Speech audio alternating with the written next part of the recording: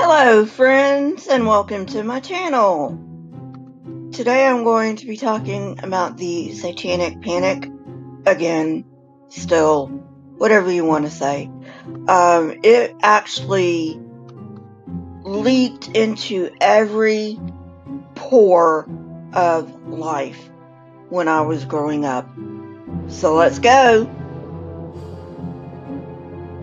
The very real panic was exploited by some fiction writers. Paperback presses made tons of money by capitalizing on heartbreaking events like the McMartin preschool trial. Russ Martin authored a series of horror novels that captured these societal anxieties and were published between 1978 and 1988. Just for clarification, I am not saying that you shouldn't be able to make money where you see you can make money, but you shouldn't accept stuff like this, especially heartbreaking tragedy like the McMartin trial. Along with every novel ever written, these books reflected the culture of the time, especially the fears about feminism and the complex view of gender relations.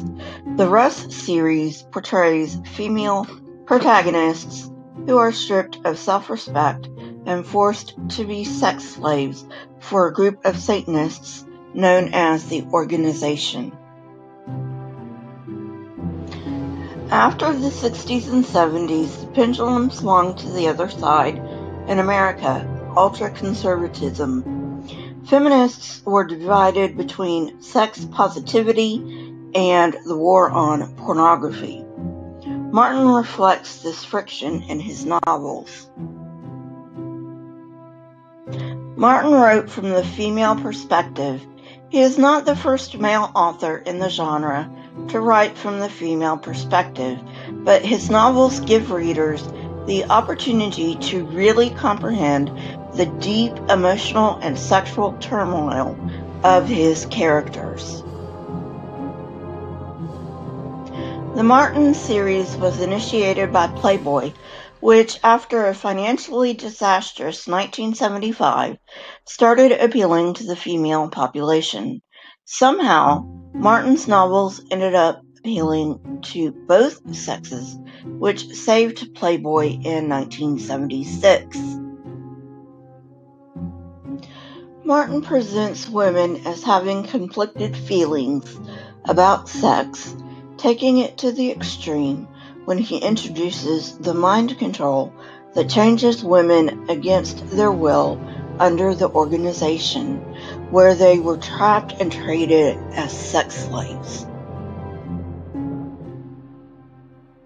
This reflected the hysteria in America at the time about satanic brainwashing, breeding, and exploitation of women. Middle America was convinced that the devil threatened the sanctity of the home while luring women and children to the dark side. Martin's books exploited fears about lack of control, the changing social scene, and conflicts about sex and gender. The conflicts about sex and gender is personified in Wanda Carmichael, who used to be a heterosexual man. Martin both punishes and celebrates gender roles. He accomplishes this by making females have atypical qualities, but also writing them as having to accept their femininity by degradation and humiliation. Martin revisits the theme of the Universal Organization in The Obsession of Sally Wing, 1983, which includes child abduction, human trafficking, forced prostitution, and torture, all of which were huge social concerns in the 1980s. Playboy, the initial publisher of the series, had complex gender politics, simultaneously endorsing women's rights, going so far as to financially contribute to feminist causes like abortion while also objectifying women.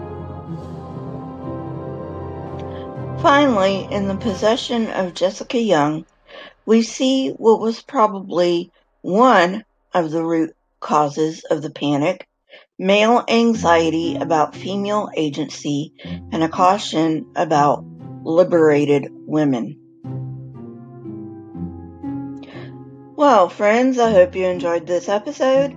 If you did, hit that like button, press the subscribe button, and if you would like to know when I come out with new content, hit the bell next to the subscribe button. If notifications are not working, I usually have something out every day. My Twitter, Discord, email, and PayPal links are in the description, along with the source that I used for this episode. Question everything and never be afraid. Remember, the world has never advanced without people asking questions. Here are a few videos from my library. If you have not watched them, go ahead and watch them and tell me what you think. Until next time, friends, goodbye.